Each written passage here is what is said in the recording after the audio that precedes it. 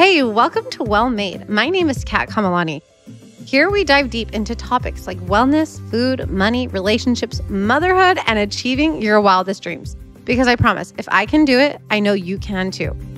We sit with experts and get into the nitty-gritty where they spill all their secrets with me. So get cozy, relax, and let's have a heart-to-heart chat. All right, Hayley, welcome to Well Made. In case you guys don't know Hayley, she has the most inspiring podcast ever, Girls Camp Podcast. She talks a lot about being inside the LDS church and organized religion and deconstructing that. So I could not think of anyone else that was perfect for this episode besides you. So I appreciate you coming on. Thank you so much. That was a very sweet intro, and I love talking about this topic. So I can't wait. Okay, tell our viewers kind of your background with organized religion, being born, your childhood, and then where you are today. Yeah, of course. So I was born and raised Mormon. I lived in Provo, Utah, which is very, very heavily populated, by Mormons. So it was really just, I always say the air I breathed was Mormon. It was just part of my DNA, my identity, my family culture, the community. And it was that way for me all the way through high school. I ended up going on a Mormon mission. I served a mission in Berlin, Germany for 18 months, which is crazy to think about now. Yeah. And then got home from my mission, got married very shortly after that in the temple. And it was around 2020 during COVID that I say I officially stepped away from the church. As you know, anybody who has deconstructed religion, it's a very drawn out process, I think. So it's kind of difficult to say exactly when the leaving took place, but that is when both my husband and I decided to stop attending church. And since then have just been deconstructing and unpacking and talking about it. I can relate to that so much because I was born and raised in the LDS church too. And my whole life, I was just like a faithful follower. And you touched base on like saying leaving the church. There's not this like one specific moment, because a lot of people ask me that too. Like, when did you leave the church? And I can't think of a time where it was all of a sudden I left the church. For me, I always said, I am about 90% Mormon. And then I'm a 70% Mormon and 30%. And then finally, after maybe a year or two, I realized like, okay, I don't think anything I believe in or any values or beliefs that I have align with the LDS church anymore. And I have to deprogram myself and figure out what I do learn. And I always say it's the Yoda effect, that I have to unlearn what I've learned in order to deprogram and move forward with my life. Yeah, absolutely. I feel similarly. You realize by the time you decide to officially leave that you've kind of been doing that deconstruction, that deprogramming percentage by percentage. I like the way that you laid that out, because I think that's how it was for me too, where there was a moment when my husband and I were discussing just kind of where we were at with the church. And we were talking about, we didn't have kids yet. And so we were talking about, what are we going to teach our kids? And are we going to take them to church? And I realized, I don't think it will be in line with what we want for our family to bring our children to church, where certain things are being taught. And in that moment, we kind of realized, then why would we go to church if we're not going to bring our future kids to church? Oh my gosh, we've kind of left Mormonism without even realizing that this is how far we had gotten down that path. But I definitely relate to that. I think it's a very kind of piece by piece unraveling, if you will. There's a difference with being in an organized religion and leaving the organized religion, in my eyes, with crisis in your life versus deconstructing what you believe in your thought process. So, for example, I think somebody back in college, I was faithful Mormon and I started to experiment, as any college kid does, with alcohol. And I remember there's 3 months that I was drinking, and I finally went through this like, I wouldn't say identity crisis, but what am I doing? I should not be drinking alcohol. This is so wrong. And I felt like I was towards rock bottom and I needed to come back to the church and re-find Jesus and God in order to be healed and to be a faithful servant. And that is when I came back to the church after like a 3-month of like, I'm stepping away. Versus being 32 now, it's not this faith crisis of who I am, an identity crisis of who I am. It's more like I'm so confident in myself and I love my life and I know who I am, even though I'm still learning. But it's deconstructing of what the church is and peeling the onions back of an organized religion and questioning things that I realized, okay, I would never go back to this because that does not serve me. And I understand the principles now and realize like it's not in line with me. Absolutely. I think there's a really big difference in my mind between just stopping going to church or starting to do things that are against the commandments versus deconstructing. And I think deconstructing is a much more intentional, oftentimes harder. There's a lot of work that comes with that because you have to really look at who am I? What do I believe? What do I think? How do I want to spend my time? What do I want to eat and drink and wear? It's very involved. And, I think that process, I'm sure many people would agree who have stepped away from organized religion at any point, that there are so many layers of it. It surprises me even still. I left about 4 years ago and certain things will come up and I think, oh yeah, I haven't really thought about how I feel about this certain thing outside of just what I was taught to believe in the church. And then I kind of have to deconstruct that piece. And yeah, I just absolutely agree that there is, in my eyes, a big difference from stepping away or experimenting versus really deconstructing, deprogramming, all of that. In my eyes, the blueprint to life and learning wisdom is the steps of, okay, I'm going to live life. And then the second step, I'm going to make mistakes. The third step is I'm going to learn from those mistakes. And then the fourth step is I'm going to question what I learned from those mistakes and realize maybe the wisdom that I learned from that is not wisdom at all. And then the fifth step is I'm going to just keep repeating that. And that is how I grow and evolve as a person and learn what serves me and what's not serving me, what is bringing me peace and happiness, or what's bringing me fear, and how am I living my life on these actions? Do you agree with that? Or yeah, totally. No, totally. I really like that perspective too, because I was talking with somebody the other day and they said that they really struggle because they also left the organized religion of their upbringing. And they were saying, sometimes I feel like my whole life until I left was a sham. I feel like I wasn't being my true self. I feel a little betrayed by the religion, by people in the religion. And I think that's such a relatable feeling when you leave an organized religion. However, I like to look at it as just what you described of I was doing my best with the tools I had, the spiritual tools, with the community I was around. And I guess I'm just saying, I don't think you have to throw everything out when you leave religion. I found a lot of peace in implementing certain things that I gained from Mormonism into my life now.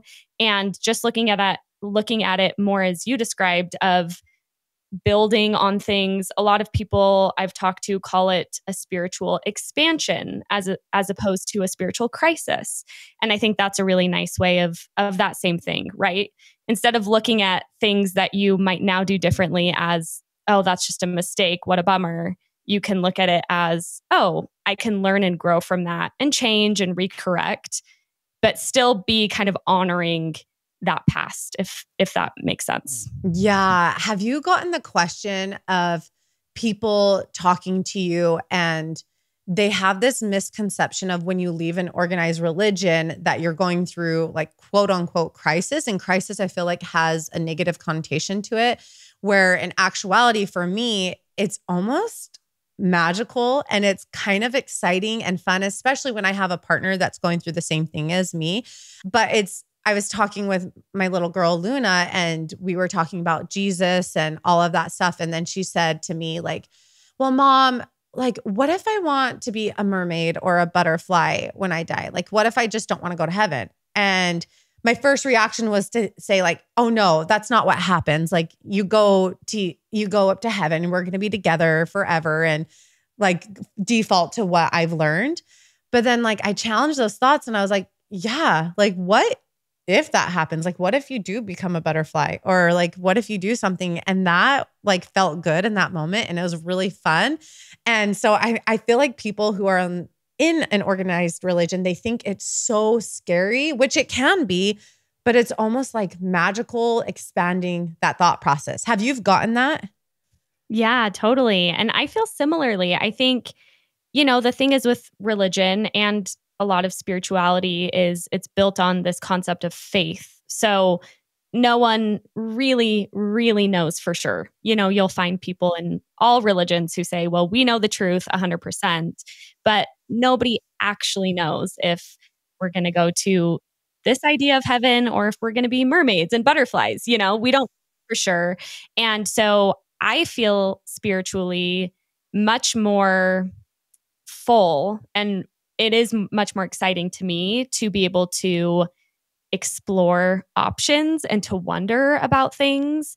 And I have found that to be a really beautiful spiritual practice in and of itself, as opposed to what I feel like was my experience with religion, where you have all the answers and they're very prescriptive and they're very specific. And there's certainly a comfort in that, I think. But I agree with you, and I think a lot of people do too, that it feels really exciting to allow your mind and your soul to wonder about these things that for a lot of us for a long time, we were just told, no, sorry, this is the way it is. And that might have been less spiritually satisfying for many of us. I want to get to like the nitty gritty with you if you want to get down there. Yeah, and I want to talk about some subjects that you personally had to really, really deprogram yourself and really challenge your thought process every time you had a thought. Like, what are some subjects to you that come to mind? Ooh, that's a really good question. Honestly, I think at every step of the journey, like almost everything I had to go through that. I think that one of them that comes to mind for me, you were talking earlier about experimenting with drinking. And that was a really hard one for me, and still is in some ways. With, in the Mormon church, you have the word of wisdom. So you are not supposed to drink coffee. You're not supposed to drink alcohol.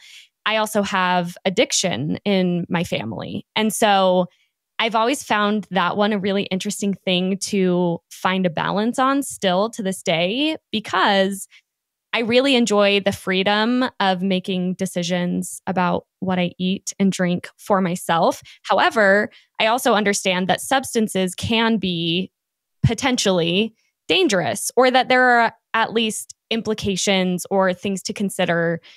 You need to be responsible if you're using alcohol, for example. And so that's something that, if I'm having a drink one night, I'll still find myself thinking, oh, am I feeling guilt and shame about this? Or am I feeling a responsible adult thing kick in of, hey, you're maybe not going to feel so great in the morning, or just, a normal, responsible thought of just making sure I'm being aware about alcohol, if that makes sense. Yeah. And I think that's been a tricky one for me because, with coffee, for example, I think now that rule is just pretty silly. So it's like, whatever. I'm going to drink coffee if I want to drink coffee. I don't and feel matcha and exactly. Tea, like not a problem.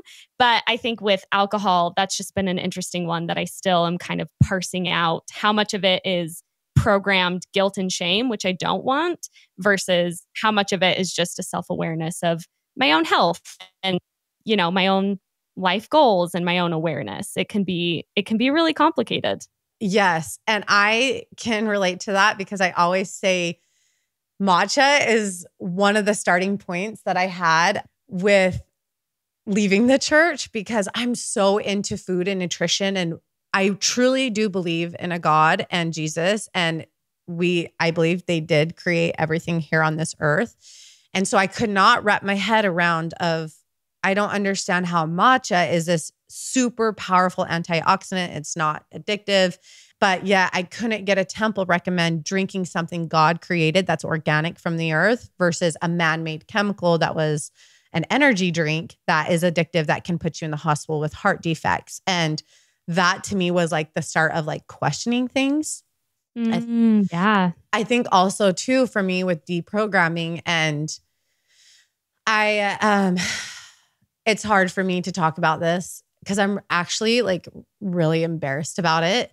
Oh, I did not expect to get emotional. And yeah, I'm embarrassed because, it is what I was grown up thinking, that gay marriage was wrong. And I remember I was in college and I was doing photo shoots and wedding photography to make a living. And I had a gay couple come to me and want me to shoot their photos. And at the time I was struggling for money. I couldn't even pay for groceries. I had my brothers like not Venmoing, but dropping money into my account, money to get groceries. And so at the time they came to me and they were offering me $3,000 for a package, which is a crap ton of money, first off. And it's a crap ton of money to someone who has no money and can't even pay for their own groceries.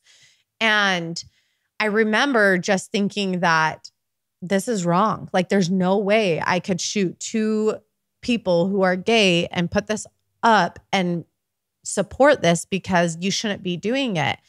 And I'm so embarrassed, but like I turned it down, and I wish there was a way I could find that couple again and just apologize and say, I'm sorry. I just like did some lie that I was busy, but it goes back to, Kayloni's little brother was gay and very involved in the LDS church, and he died by suicide. And he believed that not being here was better than being gay.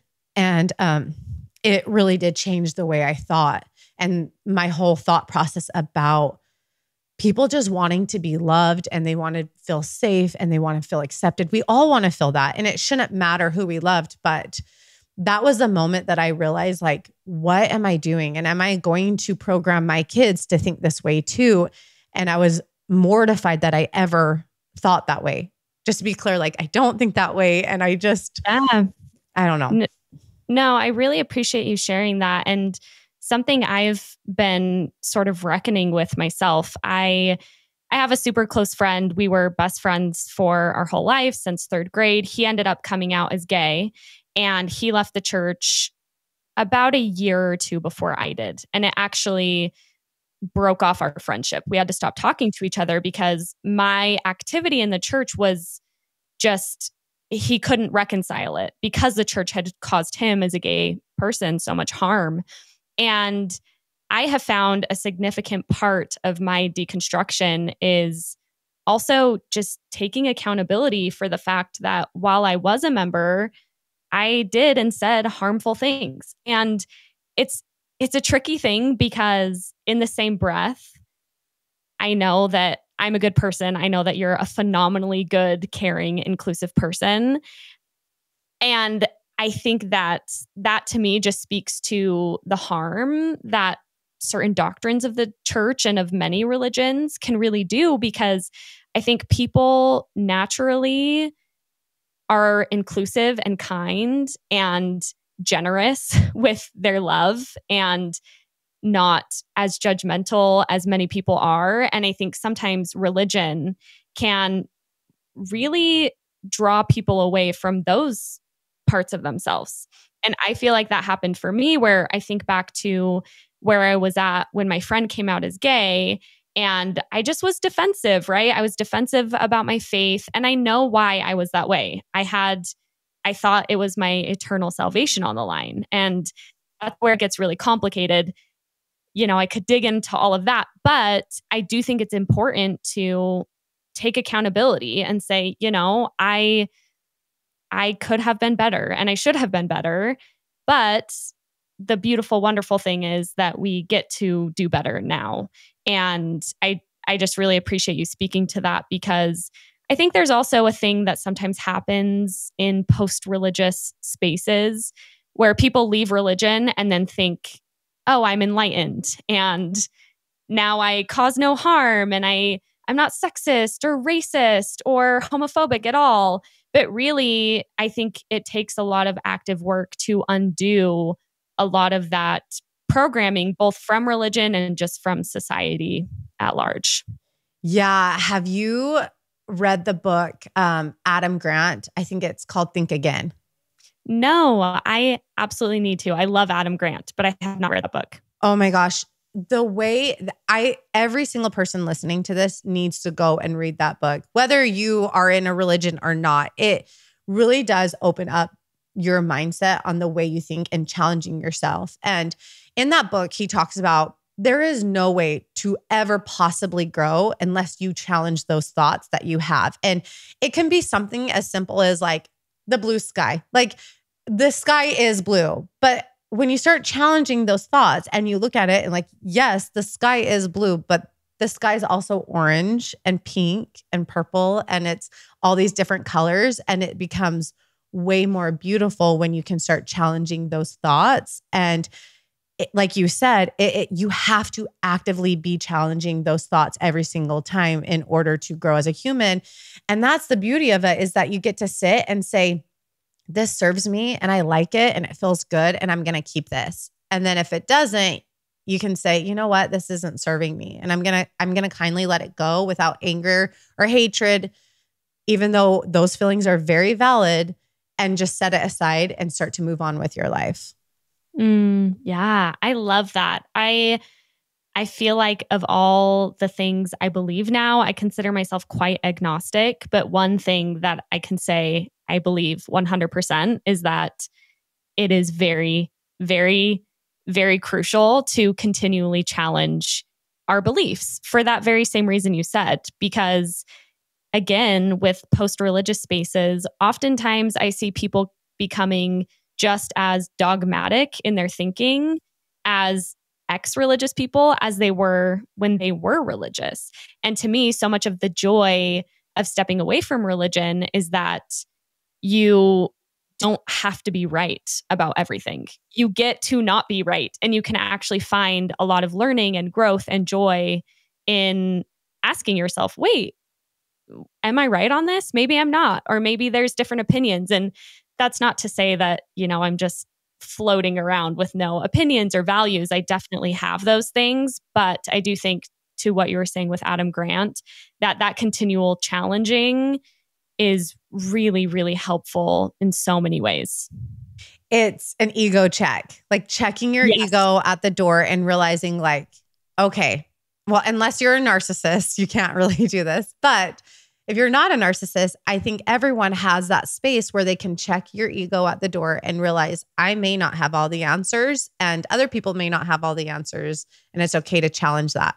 I also want to pivot and talk about another subject, and that is sex. And this was a big one for me, being in an organized religion and being a Mormon, is that growing up, and jump in if you can relate at all or have anything to add, but growing up, it was such a hard concept to get married and understand that like it's okay to have sex, because growing up the whole time, I thought having those desires that God put onto us and created our bodies the way it's supposed to be was bad, and we shouldn't be having that.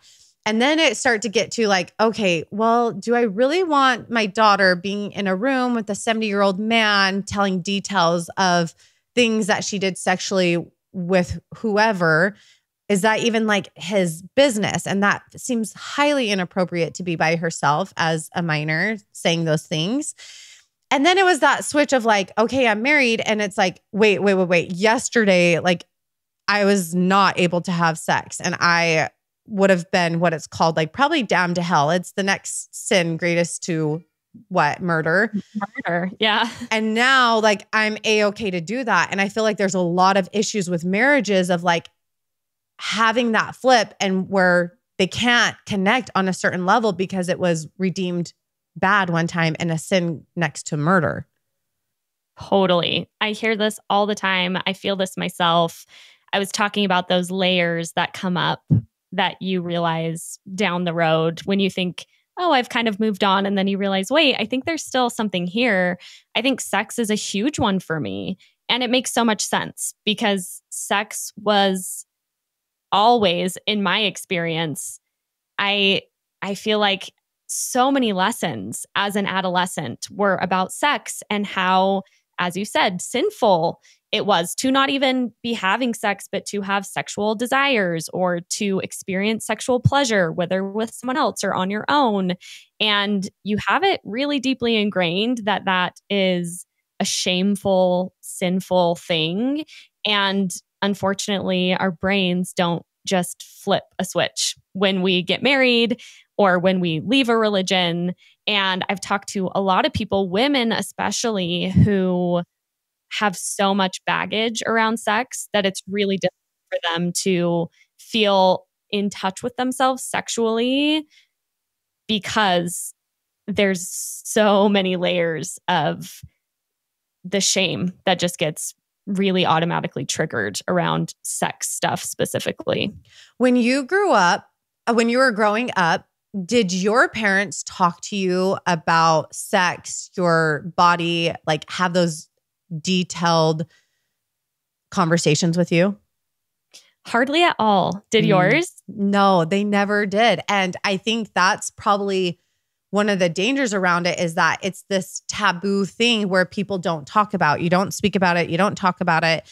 And I can almost relate it to, and this is probably a silly analogy, but this is the way my brain works, is that with my daughter, I think about taking her, we're living in Utah, we're going to go to Hawaii, and there's this big, huge ocean with big waves. And I think there's two things you can either do. You can either say, the ocean is very bad. You don't ever get to the ocean and we're not talking about a single thing. And we're going to go there. You can look at it, but you're not going near it. You're not doing that. And we're not going to talk about it. Or I can describe her, the ocean can be dangerous. Like if you get into it and you don't know what you're doing, that can be super dangerous. But it's also a very, very beautiful thing when you learn about the ocean and you understand the healing properties of the ocean, things that it can do for you, not do for you. And you are in control of your body and your thoughts. And when you are ready to step into the ocean to experience this beautiful thing, it is amazing and it's powerful. And it's a very, I would say, it can be a spiritual thing. So there's two ways to look at it. It's like we can talk about it, look at it as a positive thing that you will one day experience this. And I'm hoping and preparing you that when you do experience it, it's going to be beautiful. And it's not this big, scary monster. And we're not going to talk about it and you're not going to experience that at all because that can go down a very, very dangerous road with SA or addictions or anything of that sort. Totally. I love that analogy so much too, because if you're thinking about it like the ocean isn't inherently bad. There's nothing about sex that I think is bad, but I do think you have to be educated and be safe. And similar to enjoying the ocean, you need to understand, you need to have the education to be able to be safe. And I think sex is the same way, where the messaging I got around sex was, it felt like, at least, sex is really bad until you're married. It didn't feel like sex is beautiful and wonderful and complicated and multifaceted. Let's talk about it. Let's learn about it. Let's learn about what it means to have sex with someone and how emotions get involved, how to be physically safe. That would have been so much better. And I think that analogy works super well for also showing how you can teach about sex in a way that's not just, go jump in the ocean, you're going to be fine. I think sometimes people think you're going to swing that way if you leave organized religion or that sort of framework around sex. But I actually think you can teach just as powerfully. This is a really powerful thing that you shouldn't treat lightly, but that doesn't mean that it's inherently bad. I love that so much. I'm going to pivot because I asked my followers on Instagram, some questions about organized religion. And so I want to answer them with you if you're open to that. Okay. So Fusion Explorer said, is it possible to be friends with Mormons without them trying to convert you? I feel like every time I'm around Mormons, they're always trying to talk about their faith and convert me, and I don't know how to handle this. Ooh, interesting. I'm curious what your experience is. I think it's a little different as someone who was part of the faith and then left it. Mm-hmm. I just feel like it's not as much a thing for me because, I know what Mormonism is. I chose to leave it. But I think it would probably be different for someone who's never been Mormon, maybe as part of a different religion. I think there definitely is a lot of messaging in the Mormon church about being missionaries and ultimately trying to convert to the church.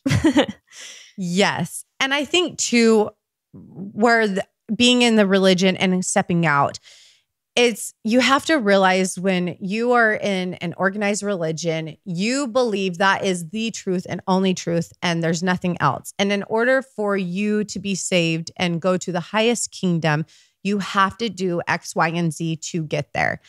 I don't believe that anymore because when Jesus died, the thing he said on the cross is, my work here is done. He didn't say my work here is done and you have to do X, Y, and Z and pay your tithing and then this and that to get to me. But I believe Mormons may have that thinking of they love you. They want you to go to the highest kingdom and go to quote unquote heaven. And that's why they are trying to tell you their belief system so you can come in and experience that happiness and be saved. I don't know. Absolutely. No, I think it comes from a place of love. I do. I think the intention is this makes me happy. This is ultimate salvation. And so I think it comes from love, but that doesn't mean that it can't be probably pretty frustrating. I think though that in my experience too, I do think that anyone who's kind of tried with me, as soon as I've just said, you know what, I really am not interested, I feel like people respond fairly well to an actual boundary. But I think if you leave any crack open in that door, a lot of Mormons are probably going to try and wiggle in and do a little missionary work. Yes, I had that happen to me when I was talking openly and freely about leaving the church. I had a lot of neighbors keep writing me and wanting to talk to me. And I let them know that I know you're coming from a place of good. And it's like you said, setting a boundary, but I'm not interested in you thinking I need my eternal salvation saved. And so I think it's strictly for them rather than the other person. Okay. Amberly Mayfield said, I was LDS, but I stepped away. I am now going down the spiritual journey and I need help. I am Native American with Indian ancestors, and I don't know how to navigate that in a positive way. So I feel like I can relate to this a lot with the Hawaiian culture. Yeah. Tell me more. I'm curious because I don't relate in the same way. So I'd love to hear your thoughts. Okay. So in the Hawaiian culture, they believe in a lot of ancestors. It's really heavily believed in that culture that there was the kings and queens here and that there's sacred lands here, that is where the spirits reside. And there's also something called the Amakua in the Hawaiian culture. And the Amakua is, the only way I can relate it to is from the movie Mulan. There's that little dragon Mushu who follows Mulan around and it guides her and protects her. And so when I was dating Kiloni, he talked about his Amakua, which is a very sacred thing. And it's a tiger shark for his family. And part of his tribal is the shark teeth and the reminder of protection. So Kiloni's aunties and uncles and grandparents would tell me these stories that they would have with tiger sharks in the ocean of like an aunt or a great grandma that at the time being in an organized religion, I could not fathom them at all to be true. I thought there's no way, because the only spiritual thing is God, Jesus, and the Holy Ghost. And there's no way that these kings and queens, your ancestors or Amakua, can protect you, because that's not in the Book of Mormon. We don't talk about that. So leaving the organized religion, it was, again, very magical to think and expand my thought process of, yeah, there was a time where there was the King Kamehameha and queens and his ancestors who lived on this land and who are now passed on. And it's comforting to know that they had a connection with the ocean that provided with their family. And they also had a connection to the Aina, which is land. And I do believe that they still stay here. And I do believe in Amakua, that is our family protector that will protect my children in the ocean. So I just encourage you to, Amber, who asked that, is to go down that, challenge your thought process, really dive into your culture and heritage and your ancestors and find that what serves you and what doesn't serve you, because it's very comforting with the Hawaiian culture to know there's protection and peace over our family. Yeah. Ooh, I love that. I didn't know any of that. It's really beautiful to, yeah, as you said, expand your thinking around that. And I do think, just speaking to what we were saying before, leaving the strict frameworks of organized religion, that's so beautiful that you can, lean into that in a different way and see that differently now. Okay. Last question for you. I could talk literally all day with you about this, but Catherine Herr asked, how do you incorporate your personal beliefs to your children, but allowing them to think for themselves too? I'm struggling with this. I will answer, and then I want to hear your answer, because my children are almost 2, but they're not asking questions yet. Okay. That pertain to spirituality. Yes. However, my working idea as of right now is to present beliefs to my children. It sounds very similar to your conversation with Luna. I can imagine if one day my daughter says, "Mom, what happens after we die?" I would likely say, "Hey, this is what I think happens after we die." There's a lot of different ideas, and people hold different beliefs around where we go and what happens. I would love to explore some of those ideas with you and talk about this more. What do you think happens after we die? Or what sounds nice to you about what happens after we die? And not even to, put my beliefs as, well, this is what happens, or nothing happens, or nobody knows and there is nothing, because how could we know? Rather look at it as kind of a practice of curiosity and wonder in those same ways that you're saying. And I hope that too will instill in them a healthy way of also viewing other people's beliefs. My family is still all Mormon. We live in Utah right now. So I'm sure part of that conversation will be, this is what grandma thinks happens after we die. And when they go to church, this is what they're told there, as hopefully a way of showing that different people believe different things. And that's actually really beautiful and can be really wonderful, as opposed to frightening or, well, this is what I think, so everybody else must then be wrong.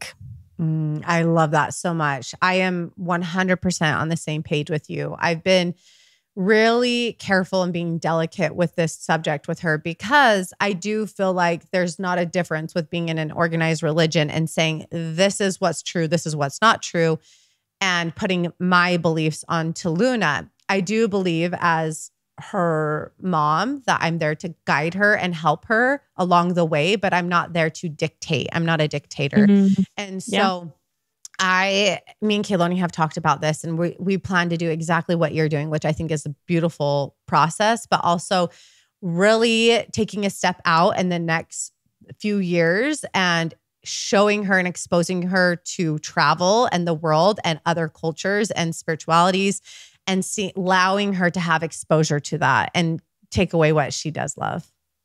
I love that. It's so cool. It's so exciting to think about. I don't know. I'm sure this is not everybody's experience growing up within organized religion, but I remember having sort of a fear, I think, of when I encountered other religions or spiritualities, or learned about different people believing different things, like reincarnation, for example. I remember learning about that and just thinking, well, that's just not what happens, though. And it seems really cool to have a different sort of way of seeing things and being able to say, oh, that's really nice. And that that feels good to me that people believe that, and maybe I believe that too. And I think that's just such a gift to give our children. And I love looking to parents like you who have children who are cognizant of those things. And, from a lot of people I've talked to, I think children, it seems like, really enjoy having that curiosity and some of that freedom. So it's nice to have examples like you who have kids who are in that stage of life and be like, okay, it's scary. It's scary. You don't know what you're going to do or say, and you just want to do right by your kids. But I'm glad to be able to be talking about subjects like this too, because I think it always helps to hear where other people are at with it and how it's going for them. That is a really kind compliment, and I appreciate that so much. If you guys have loved this conversation, Hayley has a podcast called Girls Camp, and she has had many, many episodes of everything that we've talked about, going more further in depth. I will make sure to link all of her social platforms and where you can find her podcast in the show notes. But I appreciate you coming on, Hayley, so much, and we will see you guys next time. Bye. If you were inspired by today's episode, I encourage you to tag me on social media @KatKamalani so I can personally thank you myself. I would love to hear your thoughts on my podcast, so go ahead and leave a review. So high five for finishing the episode and trying to better yourself. I hope you found it informative, inspiring, and thought-provoking. I will see you again soon for another episode. Take care.